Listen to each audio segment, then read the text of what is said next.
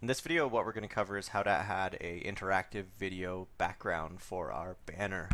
We're going to replace the existing image that we put in a previous lab and enable this one to autoplay as well as loop and be muted to just have really a passive yet interactive effect for our site. The website that you can use for this particular lab is videos.pexels.com. It's got a bunch of free stock videos you can use without having to worry about any type of infringement on somebody else's video rights, whichever they may have. To begin though, what we need to do is just do a little bit of cleaning here for our site. So first things first, let's go ahead and create a folder in our parent directory for our videos. The next thing we will do is find a video that we want to use for our background. So I'm just going to go find one with computer, make something really easy, and this looks good enough. And then we're just going to go ahead and download that. So download this into your video file. Go ahead and press save, and we'll refresh our local files. And I'm just going to rename this to be a little more code friendly. So to rename something once you've selected over, it's quite simple. Just press once, and then you have that option to rename. So I'm just going to call it banner video with a dash for a space, make that nice and easy. And then the next thing I'm going to do is insert the tag for that. So if we look in our code, we have our section for the banner right here. And we don't actually have to place the video inside of it because we're going to be doing a rule today positioning it fixed. So it's going to just be stuck in a particular spot and it's not going to be bound by any other tag. So to do this, we just need to type in video, which is the name of the video tag. And next thing, we're going to link or hyperlink the video to the source of this. First thing is that we know it's in our video file, and we only have one video, which is our banner video. Outside of the quotations, this is where we're going to apply some video controls. First being we want it to autoplay. And you don't have to do any equals or anything for this, they're just standalone ones. Second, we want it to loop. And the third, we don't want any sound, muted. So now with those three rules in place, the video will play on load, meaning when you get to the site. We're next also going to apply it to loop, so once it restarts, it'll play over and over again, as you can see right now, and then muted to have no sound. What we need to do next is remove some of the rules of our banner so we don't have this redundant image.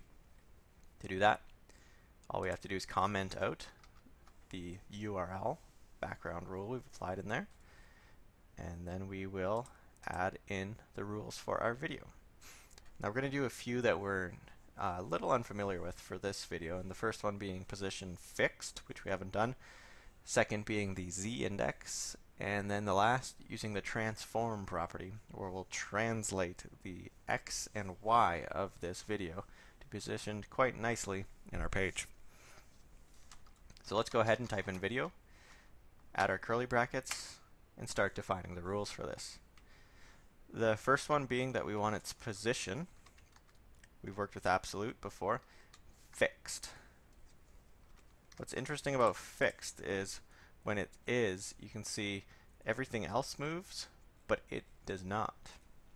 It can be quite useful, and for the purpose of a video, it's nice because we only ever want it at the top of the page.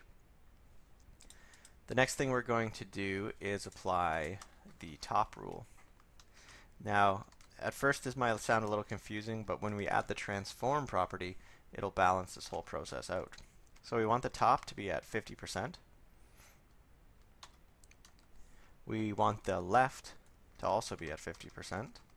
And you'll just to see what's happening, if you stop this halfway through, it'd be quite a peculiar spot. So that's why applying multiple rules at once will really get this nice clean effect with it. The fourth rule is probably the most important from a organization point of view, and that is the Z index. So just to explain how Z index works, if you could think, as you're familiar with X and Y axis, X is the horizontal movement, Y is the vertical, Z is the three-dimensional way of interacting with it. So if you could almost think of it that if one object is in front of the other, it would have a higher z index. So we're going to do a lower number because we want this to be behind. By default, all things have a z index of 0, so we want this to be 1 behind. We can do -1, but just to make sure that we have no objects, because some may be lower, we're just going to do -100 just for good keeping.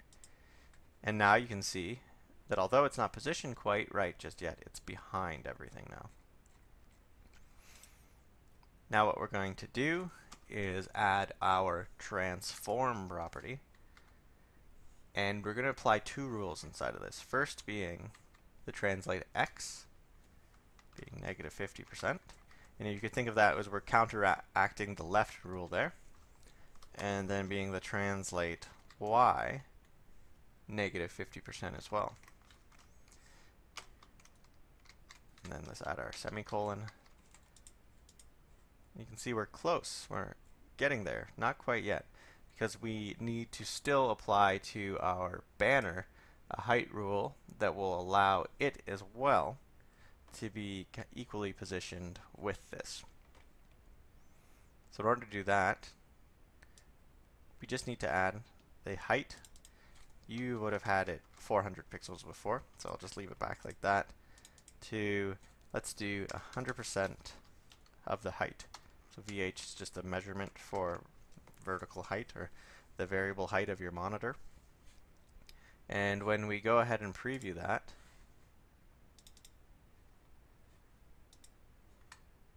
and all things load up, I'm just going to go ahead and preview now. Save. You can see now we have that interactive video and our content is there. So we're not quite there just yet, because what we need to do is apply one more design rule to enable our website to not look like the video background is entirely there all the time. So to do that, we just need to add a few rules to our sections, and that's where our articles are. So to continue on with this, we have our articles, and what we're going to do is wrap all three of these. So just by doing like this, we're going to wrap those tags in a div, and we're going to call this content dash parent. Now that we have this inside of a content parent, we can go ahead and add a rule for that. So content dash parent, and add our tags. We're going to say width of 100%, and let's just do the background we had previously for the body. So if we look up, we had this background color, and copy that, paste it below, and then you can see now we have that separation. We just want to have a little more division between this, so we're just gonna add a padding of 20 pixels, and we'll do padding top. And then when we preview, after we save everything, you can see that we now have this interactive video, our content below, and just a really overall clean way, once we update the banner text here, of displaying our website in an interactive manner.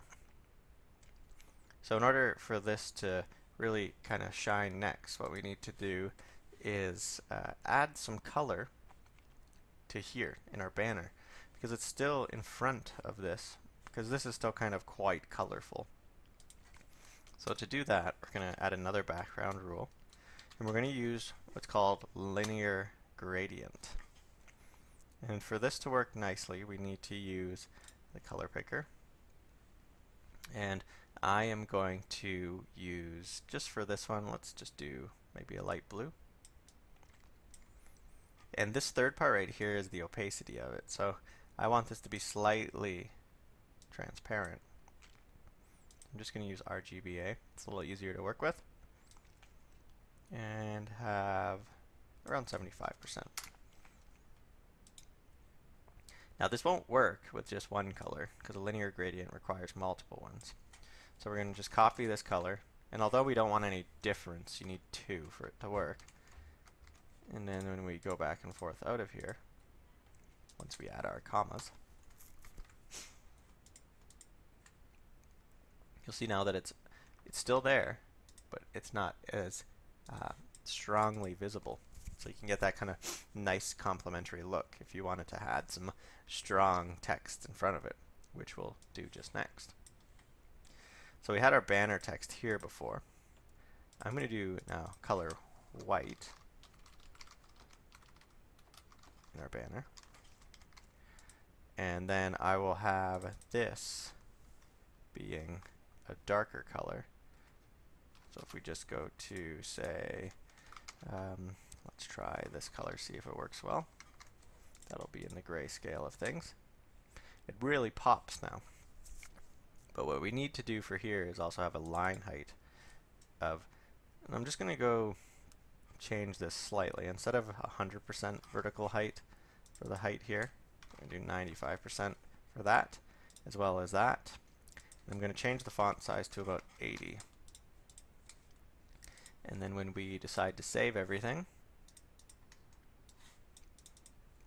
you can see now we have a very strong text area that we could use. And you can see now that the scroll is slightly better. And we could play around with this to improve it. So just to see how that would work, if we did say 90% and then 90% again, and we went to preview this, you can see that it's raised up just a little bit. So I mean, I'm not perfect with my math on some of that, but you can see if you play around with it, you can start getting something that works. And now we have interactive video in the background, a strong text that can go here that can work with later. You can see that the video is playing on entering. It's also looped and muted, and our content is available below.